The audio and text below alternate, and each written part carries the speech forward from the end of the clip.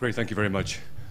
So I would like to say that this is the work that I'm presenting is by Trish Clay, a postdoc in Manchester, working on the Novel project, and I'd like to acknowledge my co-authors, Trish's co-authors, Ray Burgess, Hannah Busemann, Lorraine Ruzié, Joachim, James Day, and I'm Chris Ballentine giving the presentation. So, completely opposite. We're going from iron cores to the other end of the spectrum. Where do the volatiles come from? We all want to, and we all realize how important volatiles are for controlling planetary processes.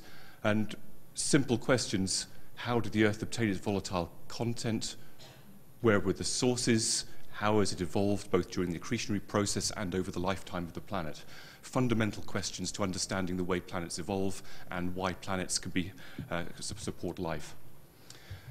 We know the volatile elements influence the physical and chemical properties of the planetary bodies. We know they control melt properties, volcanism, degassing, climate, and atmosphere. We've seen much focus on understanding the origin of volatiles from, you'll have seen the deuterium-hydrogen debate about cometary versus non-cometary sources of water. You'll have seen arguments based on noble gas compositions about the particular source of volatiles in planetary bodies.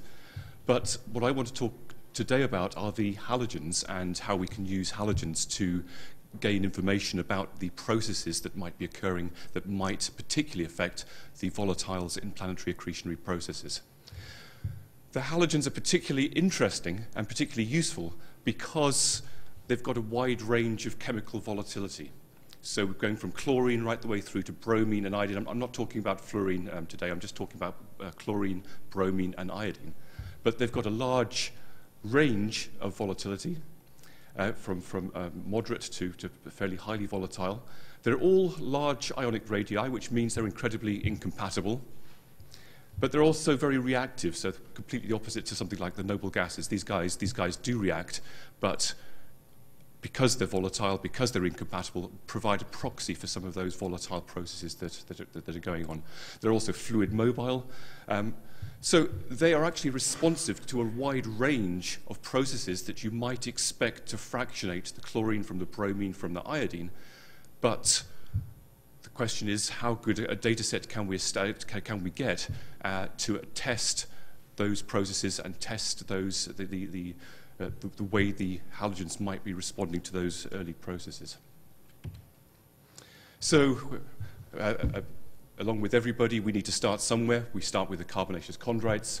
We want to know what and how well we know the carbonaceous chondrite, the primitive, undifferentiated material that we start with. We need to characterize that and look at the current data set, and then from that we can compare that to the bulk silicate Earth and start identifying maybe the processes that could be occurring in the accretion from the carbonaceous chondrite through to the planetary bodies. So I've told you why we want to look at the halogens in particular, and chondrites and halogens, but this is a plot, just losing it on the edge. This is the bulk silicate Earth normalized to the chondritic composition for a variety of elements. Classic volatility depletion trend, so plotting that against the condensation temperature. And we can see quite clearly the relationship between condensation temperature and depletion within the Earth relative to the chondrite bodies. But the halogens stand out. Chlorine in particular is much more depleted than you would predict based on that volatility trend. And the question is why is that? And actually, how good is the data that we are using to make that observation? So how well are these factors constrained for the halogens? How well do we know the bulk silicate Earth of the composition? I'm not going to talk about that in detail. I'm going to talk principally about the carbonaceous chondrite composition. And what I want to show you is the current state of affair. I'm going to show you in the next slide the actual data that the current database is based on. It's a very low number of samples, very low number of analyses of those samples. Most of the values quoted are for 2 samples, only 1 for iodine. Estimates for bulk silicate Earth vary by a factor of 3 for chlorine, an order of magnitude for bromine, and a factor of 6 for iodine. We don't know the condensation temperatures for halogens to within about 20 or 30%, but actually within the other constraints, that's only a small issue. But what you can see, the halogens have got that potential to give us a lot of information, but we're still at a very low base in understanding how we can use them. This is the existing data, and we're looking at the CI chondrites, CMCRs, up to the CVs, and I'm plotting here chlorine, bromine, and iodine at concentration. The shaded range is the average and the 2 sigma deviation. You can see samples have been arbitrarily missed out. This is for the carbonaceous chondrites, chlorine in particular. There's a series of low concentration analyses which have been ignored, and the carbonaceous chondrite reference value used in almost all of the literature is the black line shown here, and you can see that there's quite a wide range of data, and the question is, how good is that? The reason the bromine and the iodine is so, the data set is so poor is we've just not had the capability to measure it. It's in very low concentrations. We've got very small sample amounts.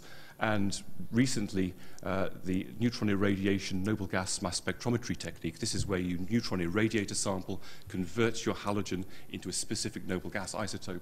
It's a technique developed by, it's certainly been pushed forward and pioneered by Ray Burgess in Manchester, one of our co-authors. But this has allowed us now to really look at the halogens in much more detail within meteorites. Before I move on to the results, just want to acknowledge, I won't read them out, but we do rely on the generosity of a large number of institutes and people in providing our samples. So looking at the carbonaceous chondrites, multiple analyses, we're looking at 0.25 to 3 milligrams of sample in either coarse powders or small chips.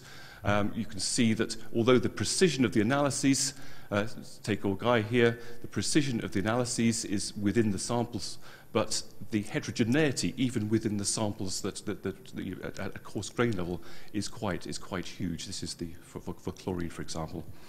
Averaging those, we find quite a surprising result. The iodine and the chlorine ratio is actually remarkably constant for all classes of the carbonaceous chondrites.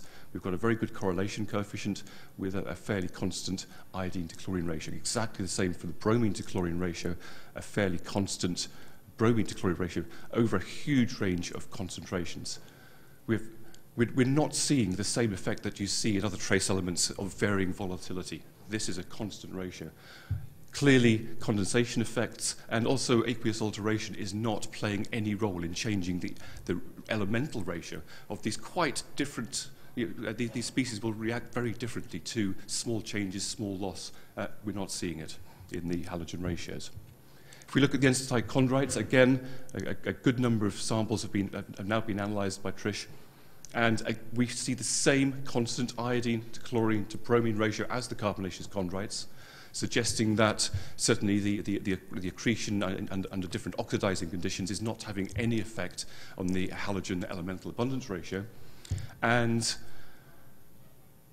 we're certainly starting to form an idea, and this is similar to the conclusions reached by Zach Sharp, that perhaps there's a homogeneous pool in terms of chlorine isotopes, an homogeneous solar nebula pool, but perhaps that extends to the bromine and the iodine as well, from which we're accreting the carbonaceous and enstatite chondrites without fractionation.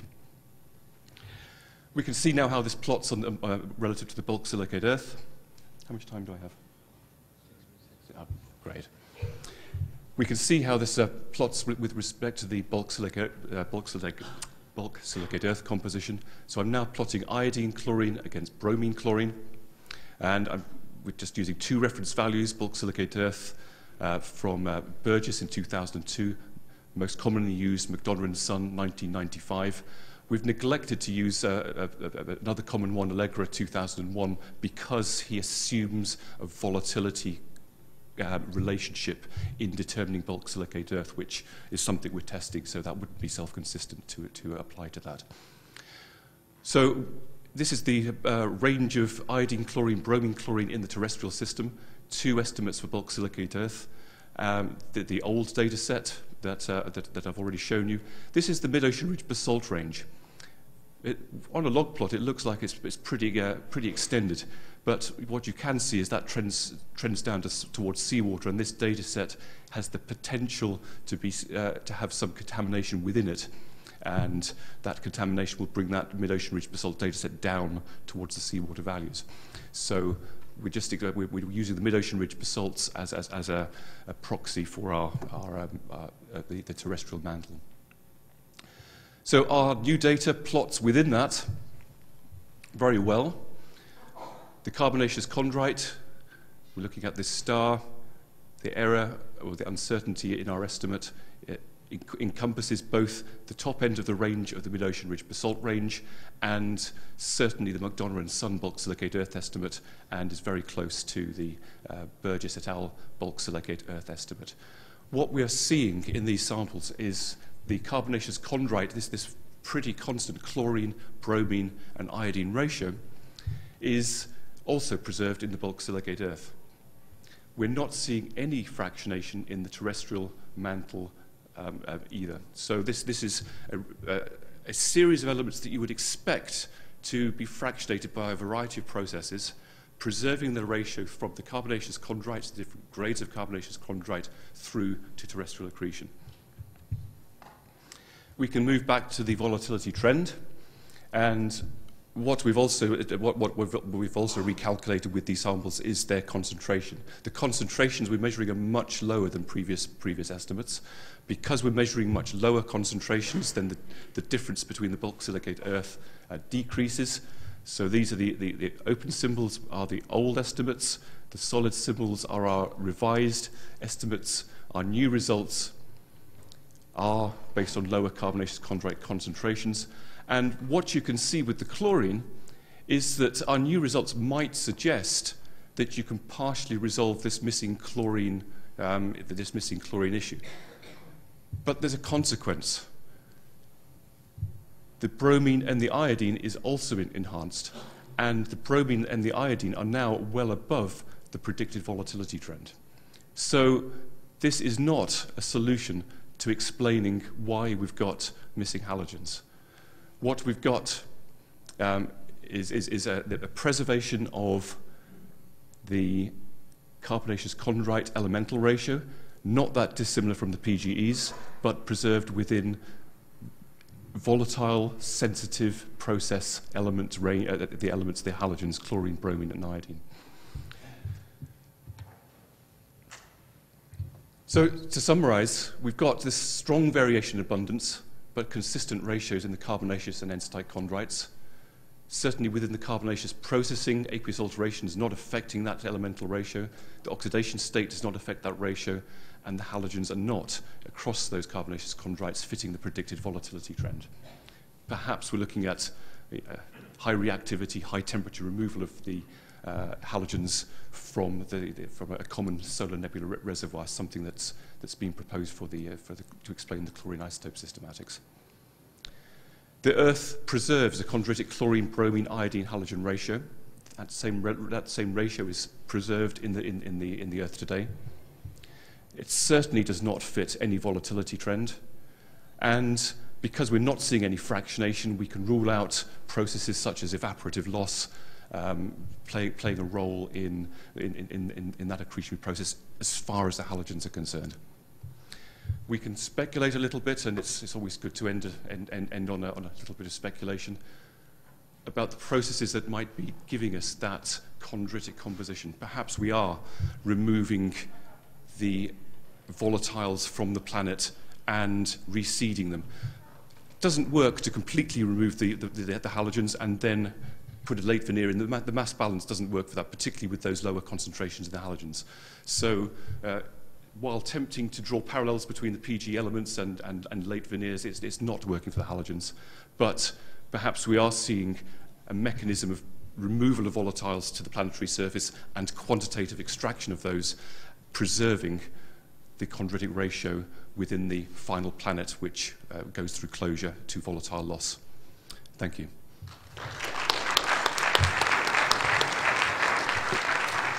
Thank you. We have time for a very quick question. Yes. You mentioned the chlorine isotopes. What is the postulated effect there, and how much is known about how they're fractionated and why the chlorine isotopes might be fractionated, in what direction? Well, I think this is the work that that Sharp has produced and with co-workers, and from reading those papers, there is very little fractionation between the different. There's very little fractionation across the chondritic range, and that also matches the terrestrial and the terrestrial mantle. So no fractionation through the chlorine isotopes, similar to the no fractionation from chlorine to bromine to iodine.